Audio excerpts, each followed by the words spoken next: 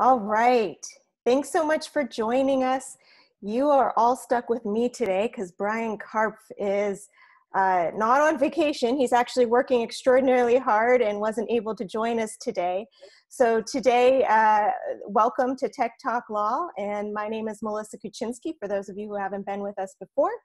And today's topic is extraordinarily important as we're all working from home, and as I think many of us are deciding that, well, we're going to keep working from home for at least part of our law practices as we go forward.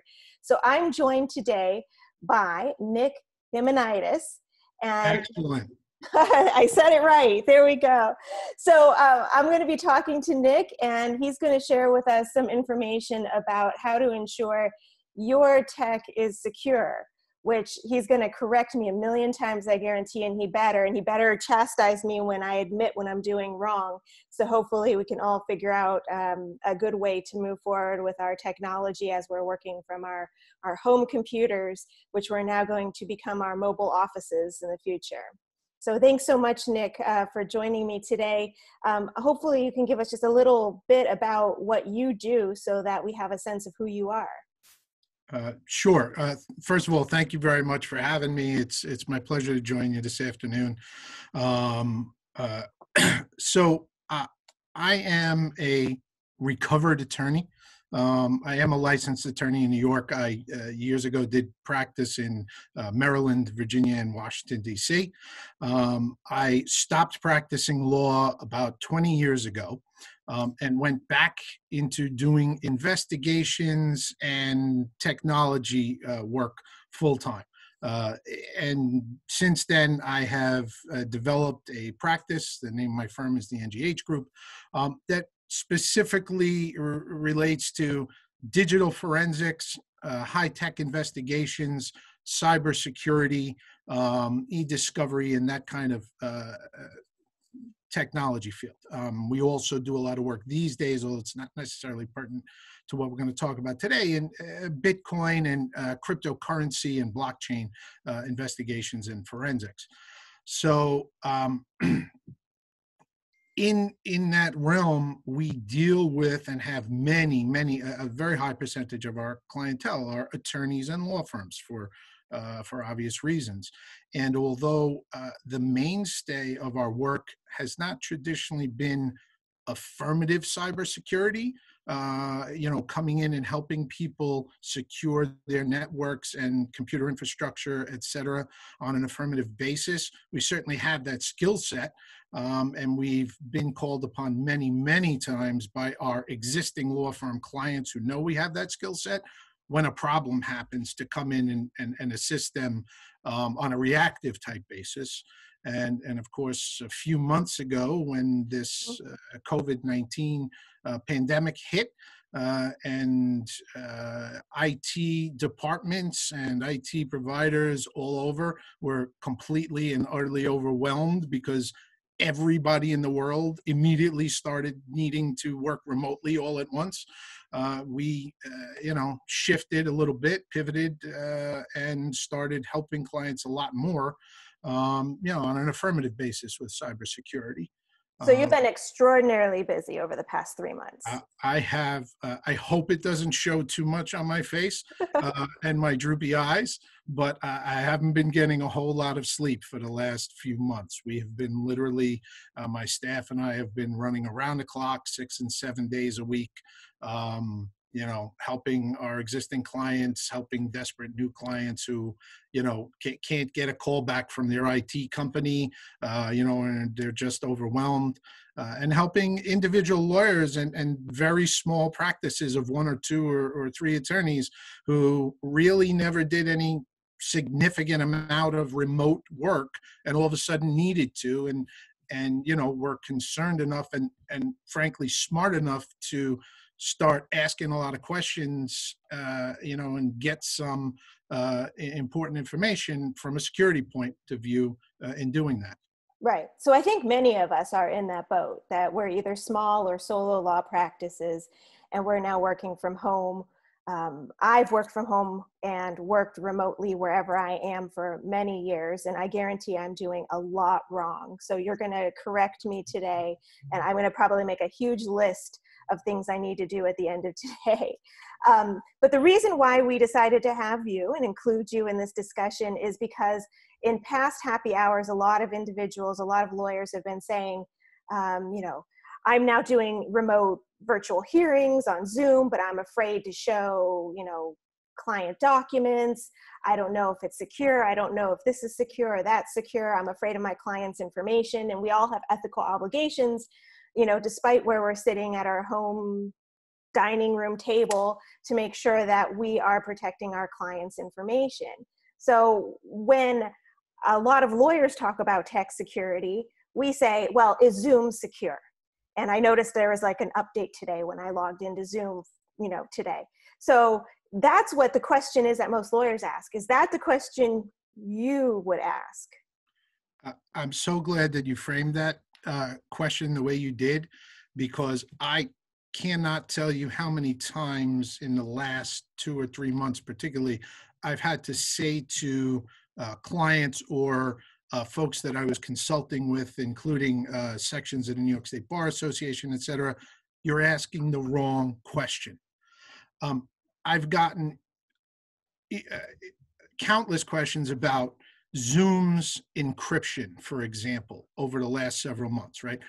Zoom was a, somewhat used, somewhat well-known, video conferencing platform before COVID-19, and literally overnight it became the go-to communications platform, for all professionals everywhere, in use by, as you said, courts and other groups.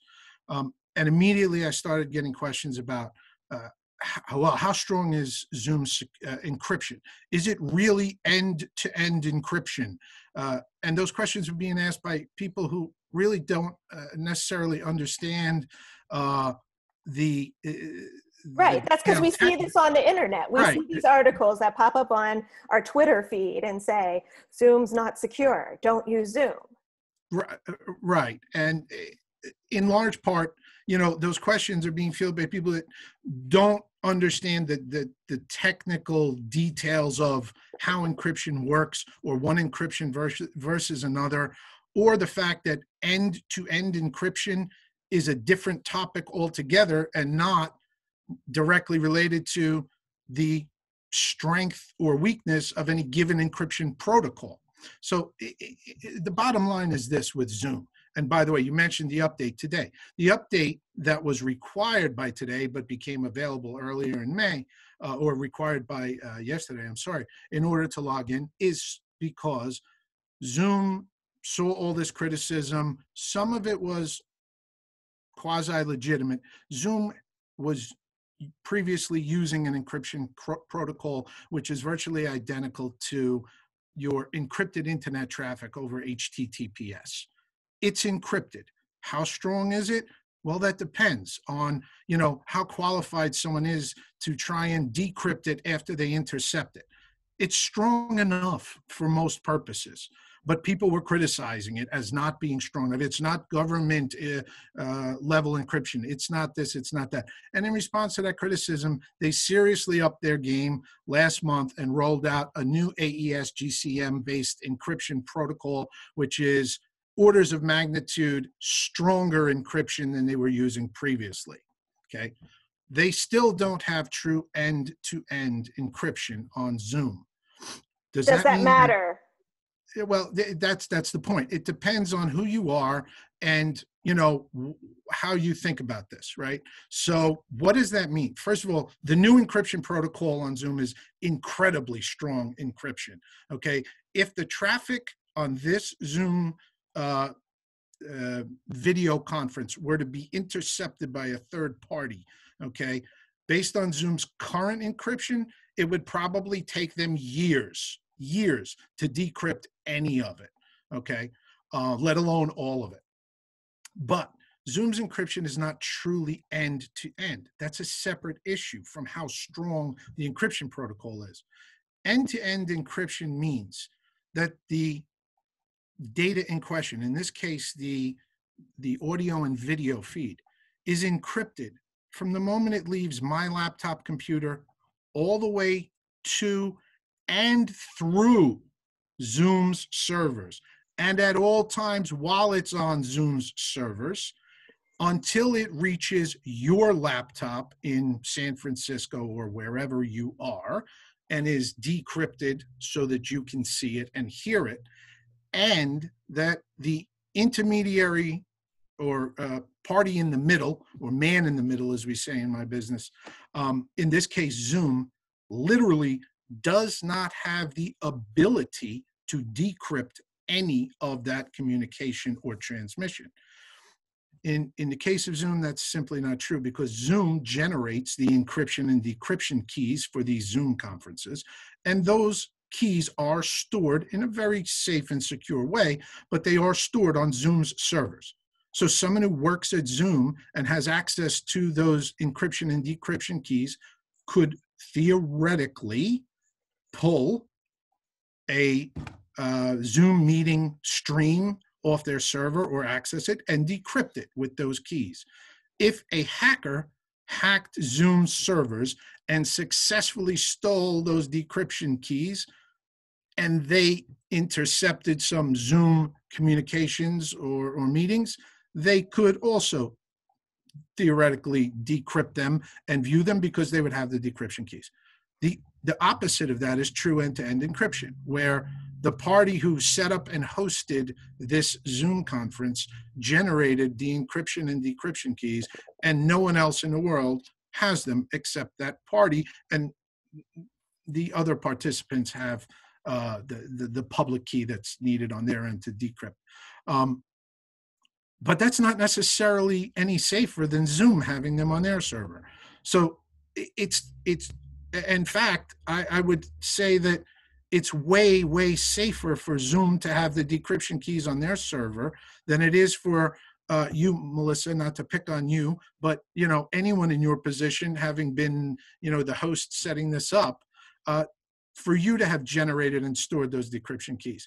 Zoom spends millions and millions of dollars, securing their server, and has a whole team of people who are devoted just to the security of the server where the decryption keys are stored. So they're about as safe as they could possibly be anywhere. So everything I just talked about, I think, is not really what it's not the question.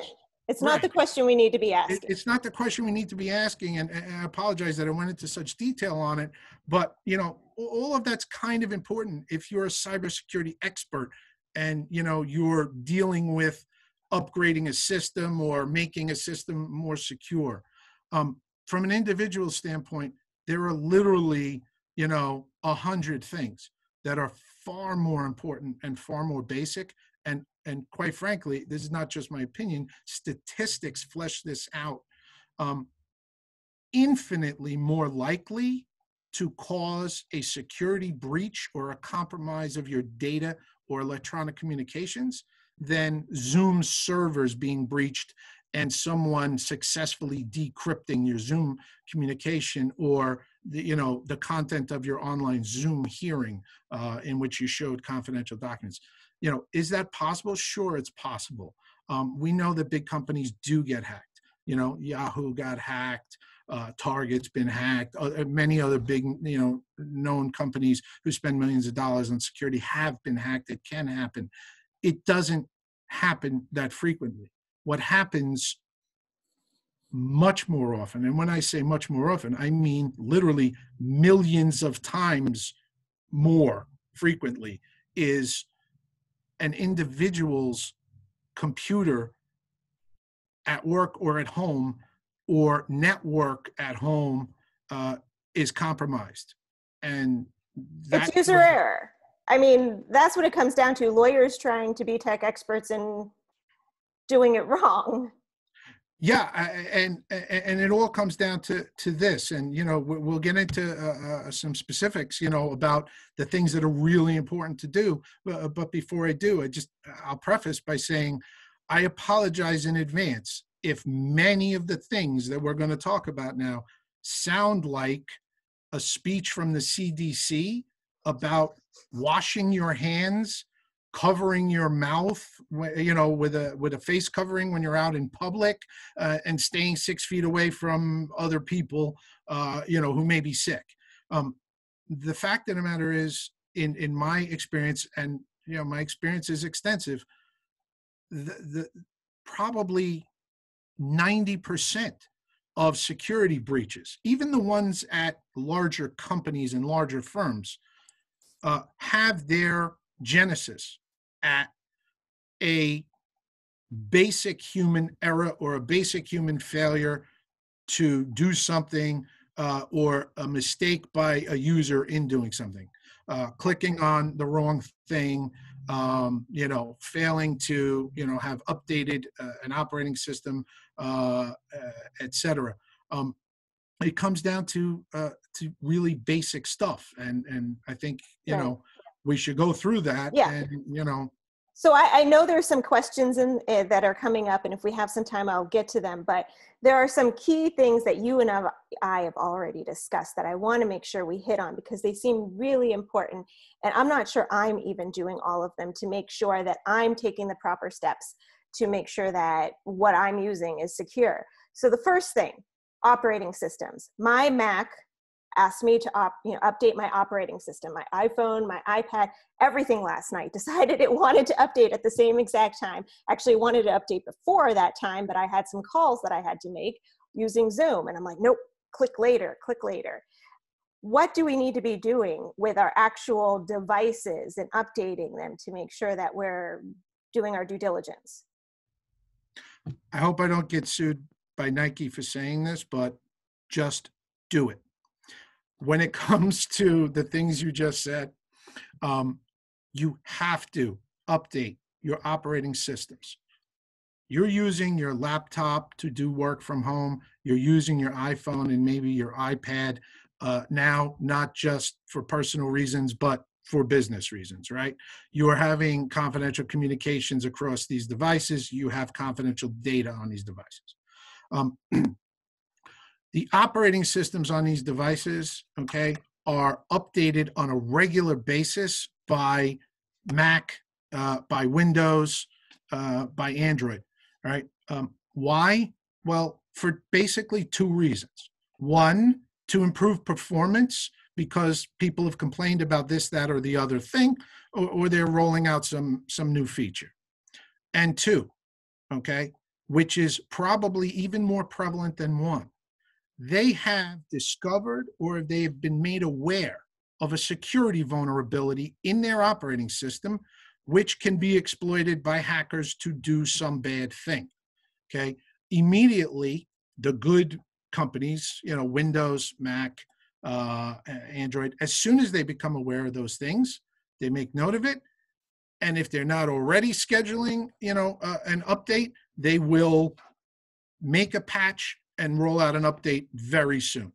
And it is incredibly important to do that because, again, statistics flesh this out. The vast majority of compromises on systems, and I say that it generally, it doesn't matter if it's your laptop or your home desktop or a server at someone's office. The vast majority of compromises happen through a known security vulnerability in an operating system or a program that a hacker exploits. And very, very often it was something that a patch or update was available to fix before the exploit happened, but nobody did it. Okay, that's human error.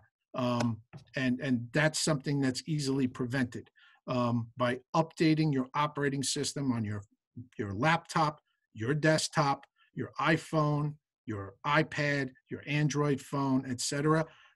Every time it tells you to do it. I know that's annoying because it takes a little time and it puts the device out of service. We usually do them overnight, you know, and sometimes there are on occasion some ill effects, right? You do an iOS upgrade or update on your phone and all of a sudden your phone starts behaving a little differently and it's very annoying. We've all had that experience. But from a security point of view, it is absolutely essential to update your operating systems on every device you use whenever you are prompted to do so. And if you're not prompted to do so, you know, especially like, for example, on a Windows computer or a Mac computer, you may not be prompted to do so right away or at all. Go into your settings and check for updates. Make sure that automatic updates is turned on. You can schedule it when you want it to happen in the middle of the night or what have you, but affirmatively check those things to make sure your operating systems are up to date, even if you haven't been prompted. So what about antivirus software? Because I also got that email yesterday saying my annual subscription to McAfee is due. Frankly, I haven't been using it. The Apple store turned it off for me because it said, oh, our devices are already secure and it's slowing you down and using a lot of memory and data. So should I be getting some type of antivirus software? Okay. This is a tough, the answer is yes, with exceptions. Like, there's a great lawyer answer, right? Antivirus software is very, very important, particularly on Windows machines. I have nothing against Windows. Windows is my preferred operating system. I have plenty of Windows computers, Mac computers, devices running every kind of OS. So antivirus software is very, very important. It does impact performance, period. There is no antivirus software worth its salt in the world that doesn't on some level impact performance. It is extremely important that you have antivirus software on any Windows computer, in my opinion, and that it's up to date. Because as you just indicated, your subscription had expired. That means by definition, your antivirus software was definitely not being updated on a daily or even at least on a weekly basis. It should be daily. Antivirus software should be on every Windows machine, period. It's advisable to have it on other devices.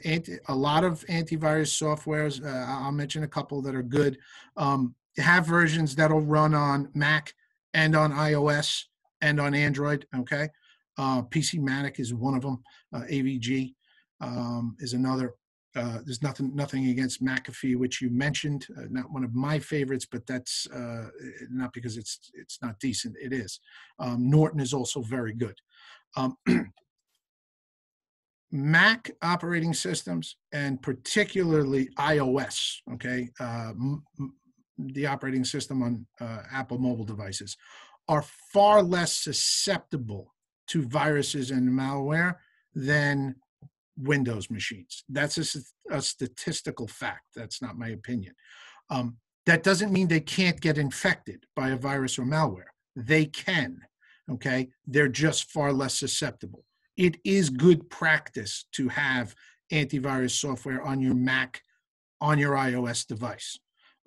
Certainly on your Android device and your Windows devices. Yes, and it's critically important that the subscription not only be active, but even if your subscription is active, make absolutely sure that the virus database is updating every day or every week. Go into the program, look for scheduled updates to make sure. Because if the virus definitions are out of date, it's virtually doing you no good. It's not going to pick up a virus or a piece of malware that just came out a few weeks ago or last month if your virus definitions database in the antivirus software is 2 or 3 months old. So very important to have it. Extremely important that it's updated frequently, preferably on a daily basis. Any concerns about the free ones, like the free malware bytes type of antivirus? First of all, malware bytes, in my opinion, is not a good antivirus software to have resident on your computer and running to prevent viruses and malware. That said, I'm not knocking. We use it and 20 other programs like it to scan machines or file volumes for viruses because they all can miss things. So I would say, Norton 360 is very good. PCmatic, which is relatively new on the block, but it's a US-based company and has gotten rave reviews and very good marks in a lot of industry tests. I haven't personally tested it or worked with it, but I've read very good things about it. And a couple of my guys who have used it and tested it said it's got very minimal impact on performance, which is important to a lot of people. AVG is another one that I like very much. Which also AVG, along with their excellent antivirus, and AVG does have a free version, okay? And perhaps this is a good answer to your question. AVG has a free antivirus tool that you can download and renew every year and update the virus definitions and never pay a penny. But it's going to impact your performance on your machine a lot more than their paid professional version will. Okay? Got it. Always. You can't get something for free, right? So speaking of free, well, you can, but you get what you pay for usually. That's true. So speaking of what I pay for, I am a habitual public internet Wi-Fi user. I travel a lot. I always log into hotel. I know. I'm admitting all my bad habits to you. You told me this is very therapeutic for me. So I go to conferences, I log in. I think we all do. We go to an American Bar Association conference and we're all sitting there supposed to be watching the CLEs, but instead we're logged into the hotel's Wi-Fi, checking our client emails and, getting whatever documents they send us and downloading them to our computers. Or I heard of a colleague recently who said, I can't work at home. My kids are there. So I go and drive and sit in my car next to the Starbucks and use their Wi-Fi and work, do my work, whatever it might be. What are we exposing ourselves to when we do that, and how can we fix that if we need to? The better question is, what aren't you exposing yourself to? But to answer that specifically, it is a horrible practice from a security point of view, and I can't stress that enough. This is incredibly important. I see people who do a lot of the right things in terms of, oh, my operating system's up to date. I have antivirus. I have Norton 360 on all my devices, which includes, by the way, a VPN, which I'll talk about in a bit. That is an excellent, added layer of security in a lot of respects. But they do the things that you just said, which is they go to Starbucks and they log into Starbucks Wi-Fi or the Wi-Fi at the library or the courthouse or wherever, or at the airport, and they're doing sensitive work. Or they're not. They're just surfing the internet, but they connected to this public Wi-Fi, free public Wi-Fi. The problem here is twofold. Number one, you have now connected your device, your laptop, your phone, your tablet, to a network that you know nothing about. You know nothing about who else is on that network, and nothing about what they're doing on that network. Okay. And I don't mean the guy sitting next to you, what he may be engaged in, unless he's engaged in trying to steal your stuff. And the problem is, by connecting to that network, and now you're going to have emails and other communications. You're going to have internet traffic going back and forth. You're logging into things, etc. All that traffic is going across this network. Now, granted, some of that traffic is secured and or encrypted to some level, depending on what platform you're using to generate and receive that traffic. You're sending the emails, through Microsoft Outlook.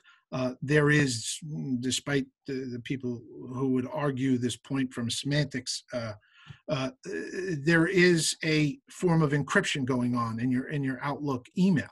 When it leaves, your Outlook program and is destined somewhere else. Your HTTPS traffic over the internet is to some degree encrypted. The problem is anyone who's logged into that network, which could literally be anyone, can be intercepting that traffic. Okay, so there's a solution to that, and it's called VPN. And for example, I mentioned Norton 360.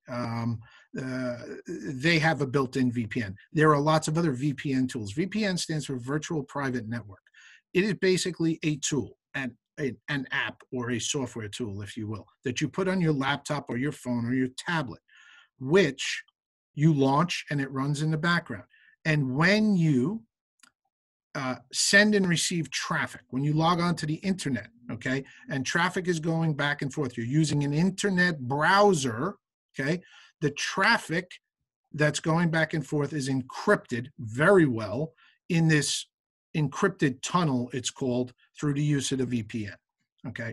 The problem is that while if you're running a VPN, and I get this response, people say, yeah, well, I use the public Wi-Fi at Starbucks, but I have Invincible, or I have Norton 360 VPN on my laptop, so I'm all good.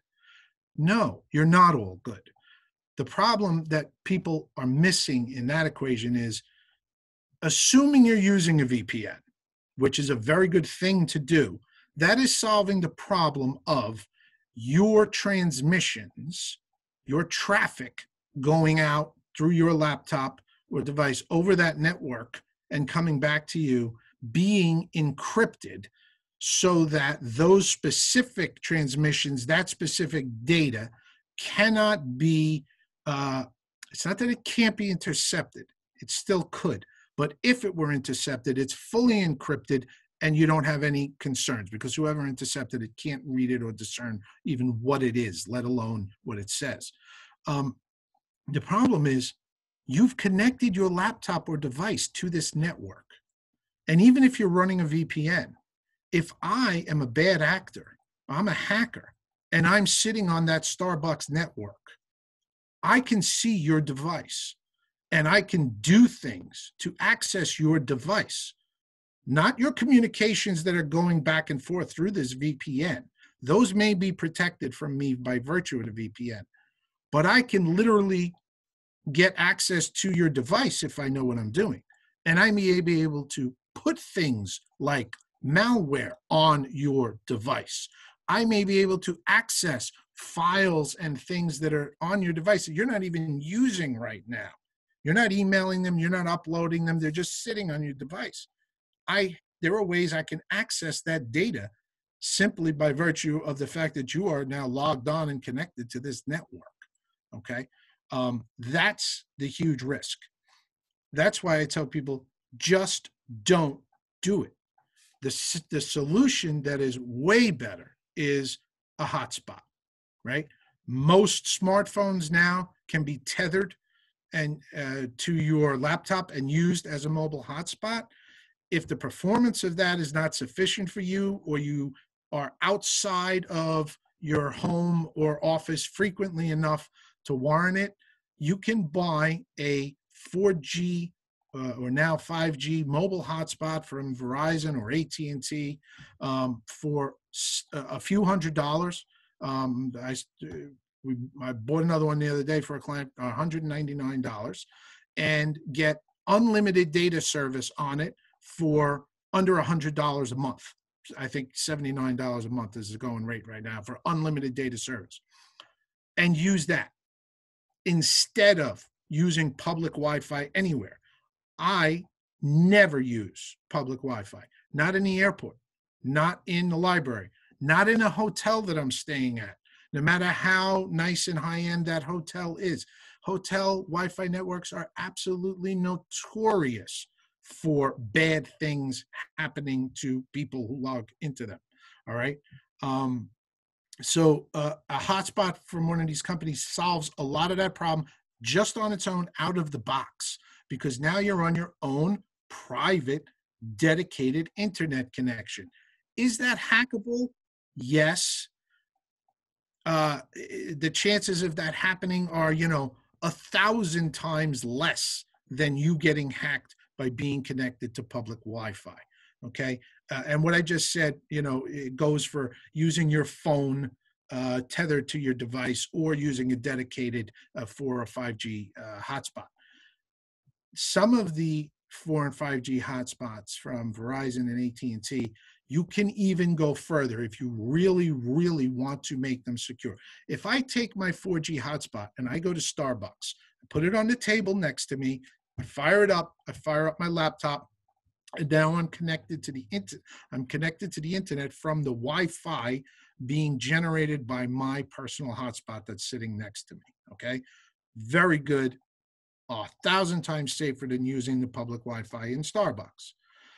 Is it totally secure? No, because the hacker sitting on the other side of Starbucks sees that a new SSID, a new Wi-Fi network just popped up in the area, right? Called Verizon 123, L. He may take an interest in that and say, let me see if I can access that network. And if that hacker is good and skillful, they may be able to access your little private Wi-Fi that you just fired up, okay? Obviously not as easy as accessing Starbucks Wi-Fi because they're letting everyone on, period. They actually have to hack into your Wi-Fi first and then hack into your device from there. It becomes increasingly, more difficult. But you can even prevent that because on many of these Wi-Fi devices, and you can check or ask before you purchase it, can I make the SSID produced by this hotspot I'm buying a hidden SSID? Meaning, can I cloak it or hide it so that it doesn't broadcast to anyone and everyone who has a Wi-Fi enabled device in the area? You have to know the name of it to know it's there in the first place. You have to manually enter it. Excellent, excellent security tip, okay? Because a hacker who's scanning for Wi-Fi networks to exploit and breach isn't going to find your Wi-Fi network in the first place, so they're not going to try and hack it. The other thing that can be done with these devices, which we do for clients, this is not so simple. You can do it yourself. You can find tutorials on YouTube how to do it, but it's called MAC address restriction, okay? Every device that is Wi-Fi capable, your laptop, your phone, your tablet, even most desktop computers, if the device is Wi-Fi capable, it has something called a MAC address, MAC address. Okay, that is its unique identification code or number that identifies it on wireless networks. Okay, you can program a 4G or 5G hotspot, assuming it's a programmable one. You can MAC address restrict it. You can get the MAC address of your laptop, of your iPhone, of your iPad, and you can program that hotspot to only communicate with devices bearing those 3 MAC addresses. That means no one else can connect to it. So even if a hacker somehow figured out that your hidden Wi-Fi signal was being broadcast and said, I'm going to try and hack it, you've just made it 1,000 times more difficult for them to try and hack it, to the point where I assure you, a hacker that sees this is a MAC address restricted environment will immediately move on, because no one is going to even waste their time trying to bypass a MAC address restricted network by emulating MAC addresses and doing other very sophisticated hacking things. They're immediately just going to move on. So 4G, 5G hotspot, hidden SSID is the next level up. If you can do it, great. Beyond that, if you want even better security, MAC address restricted to only talk to your devices. You do that instead of accessing public Wi-Fi, and you've literally just decreased your chances of being hacked by orders and orders of magnitude. Sounds like I've got some shopping to do tonight. So you keep using the word encryption. Tell me, is this something that I can, a setting on my computer, something I can do to make my computer itself more secure besides not connecting to public Wi-Fi and, my, updating my operating system, whatever it might be. What do I need to do else to make sure this is So encrypted? I have mentioned encryption several times already, and that's because the issue or concept of encryption comes up in a lot of different contexts, right? So this Zoom call that we're on right now is encrypted. The data that's being transited back and forth between our individual devices and Zoom servers and back and forth is encrypted. And I explained what that meant earlier, meaning, the data cannot be read or interpreted or viewed by a third party unless they have the appropriate decryption key after they get the data, right? And it's a concept that cuts across all areas of computer security. When it comes to your devices, this is an excellent question and it's very important.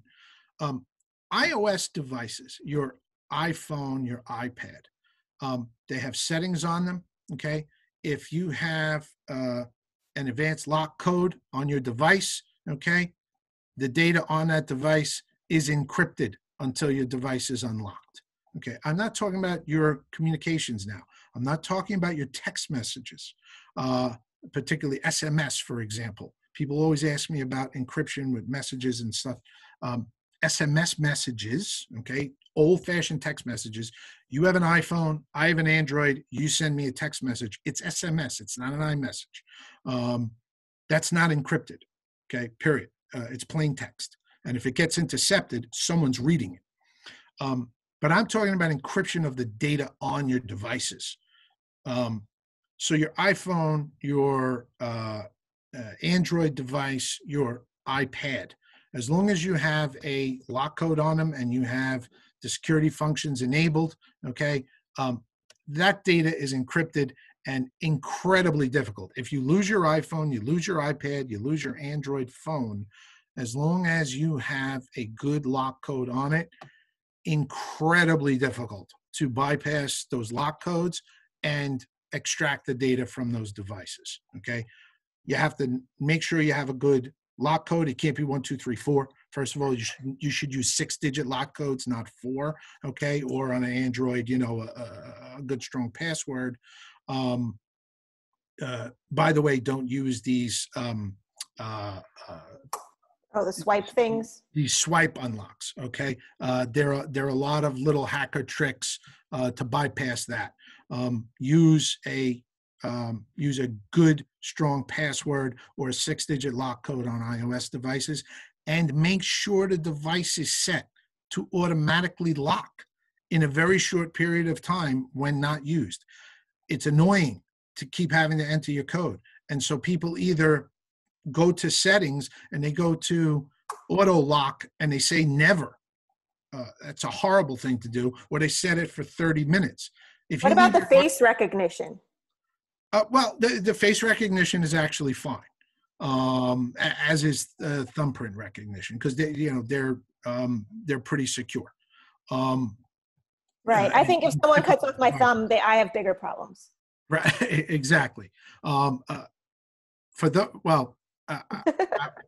don't know how many matrimonial attorneys are on the call right now, but I will say, in certain contexts, in matrimonial cases where we do a lot of unique security consulting, and I know you matrimonial attorneys will know exactly what I'm talking about. We tell people they have to not use facial recognition or thumbprints, because I can't tell you how many cases we've had where the spouse literally takes the phone and holds it up to the spouse's face while they're sleeping, or puts the spouse's thumb on the phone and unlocks the phone and gets access.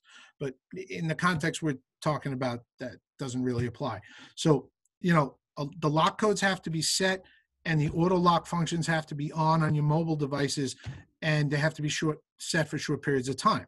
And if that's the case and you lose the device, you leave it in Starbucks, there's not really a major concern, because I can tell you from firsthand experience, you give me an iPhone that's got a 6-digit lock code on it,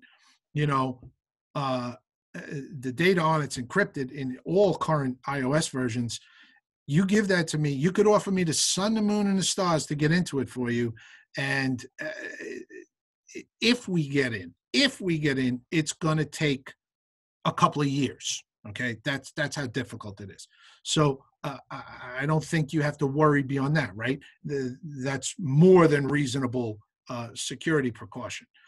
Now, with laptops, this is very important. We carry our laptops around, maybe less so these days, but very shortly we'll be taking them around a lot more again to the courthouse, the library, Starbucks, what have you. And people have a password to log into their laptop, their Windows laptop or their Mac.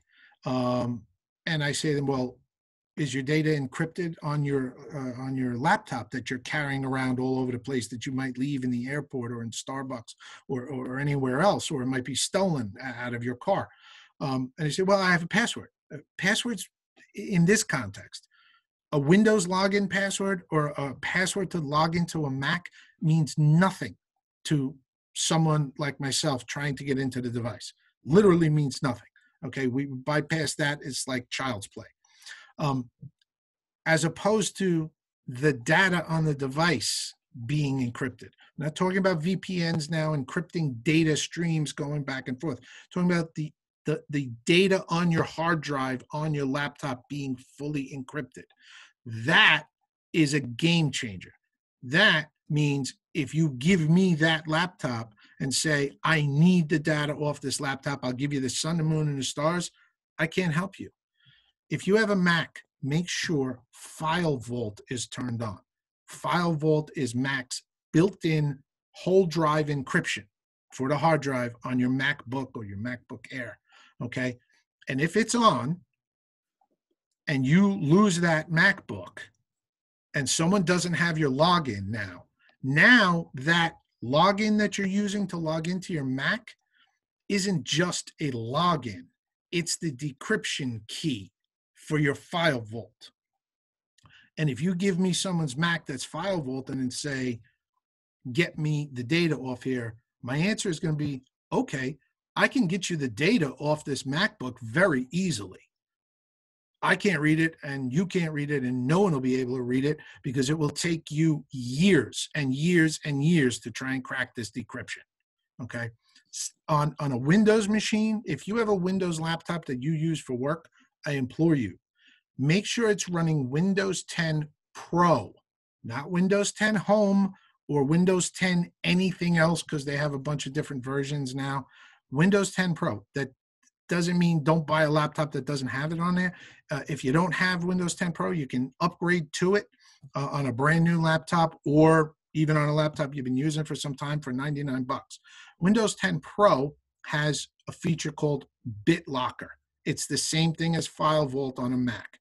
BitLocker is very strong whole disk encryption for your laptop.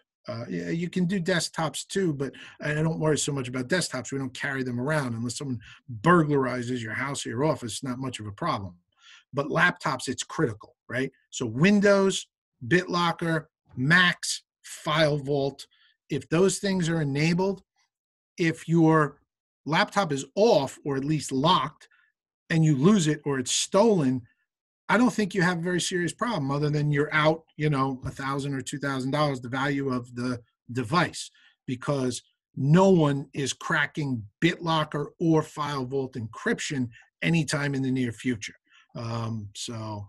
Right. So if we're planning on losing our device, which hopefully we're not planning on that, I imagine, you're out the price of a laptop, but the data on the laptop, I imagine everyone should be considering backing that up. I mean, that's not necessarily a security thing necessarily per se, but backing up and having that data somewhere else. Do we need to be concerned about that? Whether it's on the cloud, whether it's on a device sitting on our computer or near our computer, or whether you do it at the office somewhere? Sure. So, and again, this applies, particularly for solo or small firm practitioners who may not have a dedicated firm-wide system in place, for how this is done, right? File servers, which are backed up routinely, et cetera. The answer is absolutely. You've got to have a means of backing up. And although from a security point of view, obviously the safest way to do that would be to plug in a removable 4 terabyte hard drive and copy the data to that and then put it in a safe, right? That's unhackable. But that's not very convenient and it's not very practical. And you'll forget to do it and your backups will be dated, when you need them. So it doesn't really work. And the fact is, there are lots of ways to do that now with cloud services, which are very secure. In fact, probably much more secure than your personal computing environment. And again, that's kind of the concept here, right? Like, what is the weakest link? There's Dropbox Professional, great tool. We use it in my firm for a lot of things. Okay, Carbonite is an excellent, very secure backup service that runs very seamlessly and really has very minimal impact on performance. Now, Carbonite is not going to help you like share documents and data across devices. It won't. It's just a backup tool. It's a very good one and very secure. The data is encrypted while it's in transit from you to them. It's encrypted while it's sitting on your servers. It's very secure. Okay. Dropbox Professional, same thing. Good level of encryption, excellent security. What's critical about both of those services, right? And of course, Dropbox does a lot of things to help you in your working environment that something like Carbonite doesn't, right? You can have Dropbox on your laptop, your desktop, and a couple other devices, and all your files and documents will sync across those devices, and that's great. And it is encrypted and very secure. What's critical is this. You're using a cloud service, which means there are login credentials for it, right? Documents on your laptop hard drive are safe as long as no one gets a hold of your laptop or gets into your laptop, right? And they can be encrypted, as I discussed before, etc. Now you're talking about storing stuff in the cloud. It doesn't matter how good Carbonite's security is, how strong their encryption is, or Dropbox for that matter, if someone gets your credentials for that account or is able to figure out your username and password for that account. If your username for your Dropbox Professional account is your email address and the password is something simple, okay, I can probably hack your Dropbox account pretty easily. Not because Dropbox doesn't have excellent security, they do, but their security is not designed to prevent someone with the proper username and password for getting in. So, strong passwords. And when I say strong password, I mean a complex password, a password that is 8, 12, 15 characters long, that has numbers and letters and special characters. So okay? I'm never going to remember those. What do you think about using things like LastPass or saving them on your, like Apple always asks me if I want to save my password? So here's what I think about that. LastPass, great. RoboForm, great. Their security is better than anything you're ever going to do on your end. They will their security will never be the weak link in your personal computing equation. Okay. The other thing that's fantastic about them is they will generate for you or allow you to click and generate excellent, long, complex passwords, different ones for all your different accounts and services that you use, and they'll remember them for you. And all you have to remember is one complex master password that you commit to memory. And there's even tricks for doing that. Make it a word or a phrase where you replace some of the letters with numbers or symbols that look like the letters, etc. Come on, you can come up with something that's complex and yet memorable to you if you only need to do that for one, which is your master password for your LastPass or your RoboForm. And they're great as long as you have a good complex master password for them. I think they're fantastic. Now, that is very, very, very different from allowing Google Chrome or your or Safari to remember passwords and login credentials for you in basically your internet cache. That is a terrible, terrible thing to do. That is a major security risk and flaw. So yes to password keepers like LastPass and RoboForm. No to ever saying yes for a browser to save your login information to anything that you care about. And while I'm on the topic, I mentioned Dropbox and other cloud services before. Two-factor authentication, I think you all know what that is, okay? Having the requirement that even if the proper username and password is entered to an account, and when I say account, we could be talking about your Dropbox, your Microsoft Office 365 account, or any other account like that that has critical confidential data in it. In my opinion, this is only my opinion, in this day and age, the way we are using Microsoft Office 365 and Dropbox and similar services for our clients' confidential information, I would say that it's almost per se negligent not to have enabled two-factor authentication requirement to log into any of those accounts. Because if you don't, and I guess or figure out or am able to brute force your password for your Dropbox or your Microsoft Office 365 account and you don't have two-factor authentication, I just took the keys to the kingdom. I got your whole Dropbox. I got your whole Outlook. Done. And we see it every day. And it's terrible when it happens. So two-factor authentication is really, really important. And does this rule apply also for passwords on, say, your iPhone, your iPad? You know, don't save them. Well, when you say passwords on the iPhone or the iPad, are you talking about the unlock codes to get into the device or something else?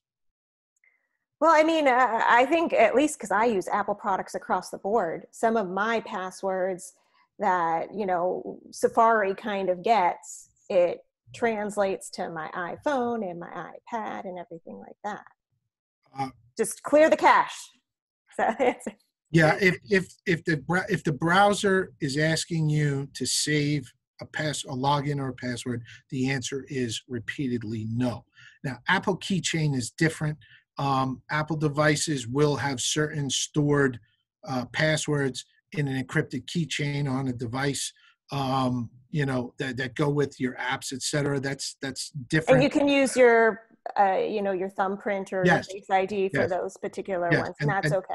Yes, and that's perfectly okay because those passwords, okay, that's not the browser. That's not Safari or Google Chrome or a browser saving your passwords or credentials in a cache. That's actually being saved on something called an encrypted keychain on your iOS device, and that is being accessed by you either putting in your Apple ID password as the master password or using your thumbprint or your face, and that is actually okay. Okay, well, it's 5 o'clock, and we could probably keep talking forever. But I think I have a to-do list a mile long that I'm going to be working on all evening tonight, and I'm going to be purchasing some new tech gadgets to make sure I'm more secure. But for right now, I want to thank you so much, Nick. I really appreciate it. I think you just helped a lot of us make sure that we're meeting our ethical obligations as we're working from home, we're working remotely, wherever that is, to make sure we're protecting both our data and our clients' data. If I get any additional questions, I'll reach out to you separately, and thank you. I can't thank you enough. It's been my pleasure. Like I said, I really like, you know, helping folks, especially, you know, fellow attorneys with this issue, because I know it's very important to everybody, especially now with these circumstances. And to that end, I'm sure people have follow-up questions. I'm happy to answer them as best as I can. If anyone wants to email me questions or email you questions and you can forward them to me, I'll try to answer them as you know, promptly as I can and get back to folks. And if anybody has an issue or problem that they think, you know, needs more than just a quick email back and forth, I'm happy to try and jump on a call with them and help if I can. Thank you so much.